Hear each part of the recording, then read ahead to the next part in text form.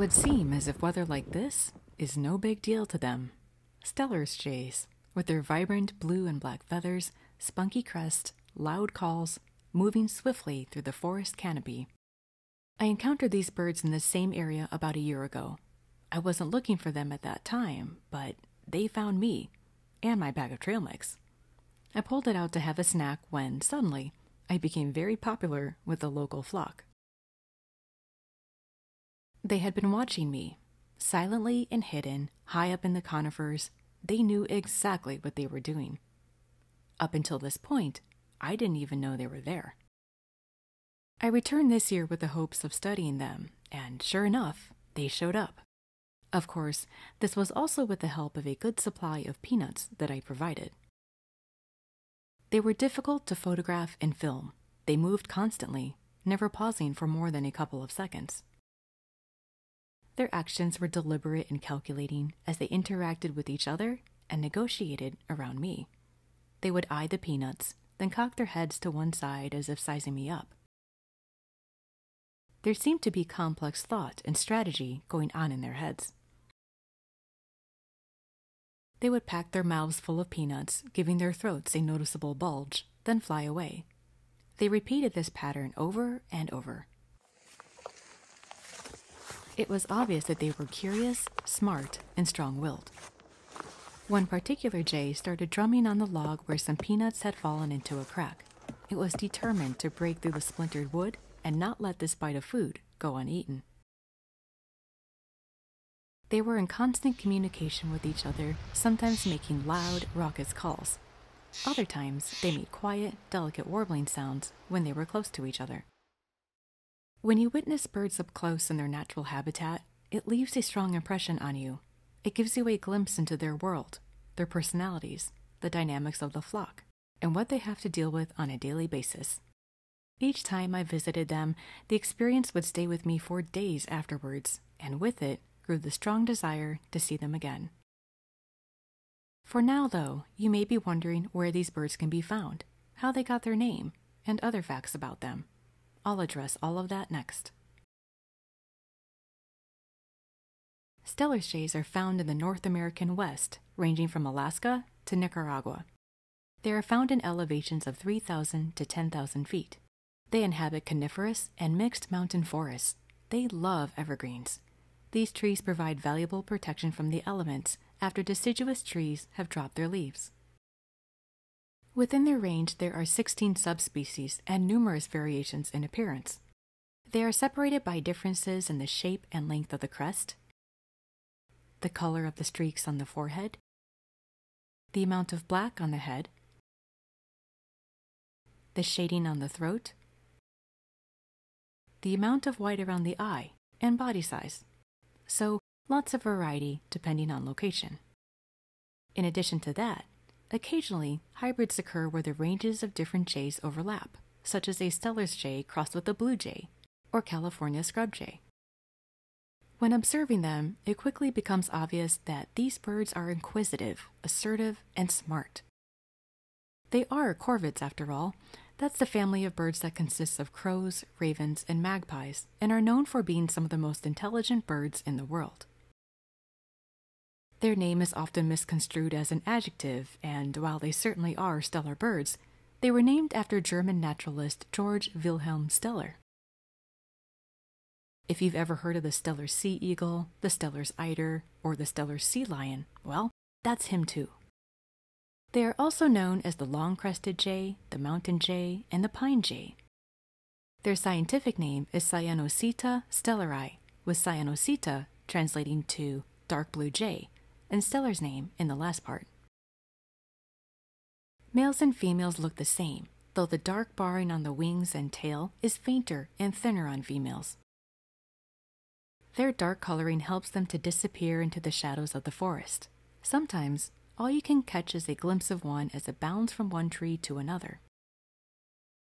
When on the search for them, keep your ears open and listen for their calls, which give away their location.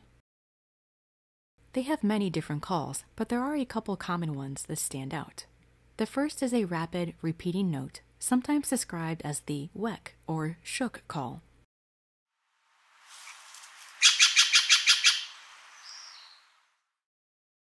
and then a more scratchy, raspy call.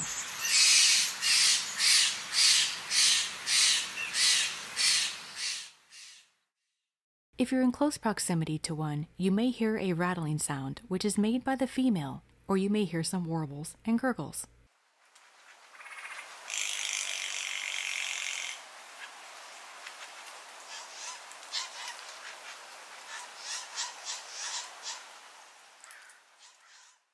And also some chirpy-like slurs.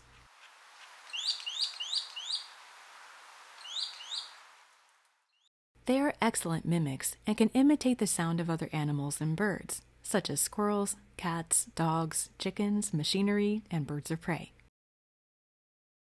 They have been known to make the call of a hawk when near a feeder to get the other birds to take cover and vacate the feeding area. This is remarkably clever. As true opportunists, they will eat pretty much anything they can get their beaks on. Plants make up about 2/3 of their diet, with animals making up the remaining third. Nuts, seeds, berries, and insects are part and parcel, but so are small animals like mice, invertebrates, and small lizards. They are notorious nest robbers as they frequently consume the eggs and nestlings of other birds. In the fall, they cache acorns and pine seeds in preparation for times when food is scarce. They store food in the ground or in tree bark. They have excellent spatial memories, remembering the location of their cache stores over 60% of the time. And for those that they forget about, they often germinate and become tree seedlings the following spring. They have no problem raiding the caches of other birds, such as other jays, the Clark's nutcracker, or the acorn woodpecker. If they find an available food source, they'll take advantage of it. They don't migrate, though some may move from higher to lower elevation. There's usually something available to eat, even in the winter, though this is partly due to their preparation in the fall. Being smart and resourceful, they know that where there are humans, there is usually food. With their bold personalities, they have no problem grabbing some free food from an unsuspecting hiker, such as myself, or a campground picnic. They have been known to pound away at hard nuts to crack them open, or drum away at tree bark to get food, as you saw earlier. If you want to attract these birds to your feeders, be sure to offer whole or shelled peanuts, which they absolutely love. They also like suet, sunflower seeds, mealworms, and cracked corn. Both the male and female select the nest site and both participate in nest construction. They choose a horizontal branch of a conifer, usually high up and close to the trunk. The nest is made up of plant stems, sticks, and leaves, and held together with mud. The inside is lined with pine needles, grasses, and other soft materials. They have one brood per season and lay 2 to 6 eggs per clutch. The pair become much quieter during this time so as to not draw attention to the nest. The female incubates the eggs for 16 days, during which time the male will feed her and guard the nest and surrounding territory. Once the eggs hatch, both will feed the young for another 16 days.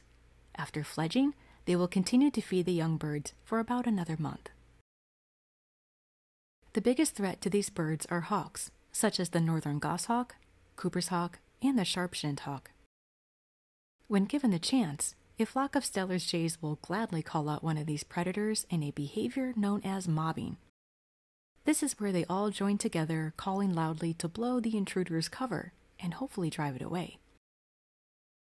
It's hard not to be captivated by these beautiful and stylish birds. Getting to see them is always a treat and a joy.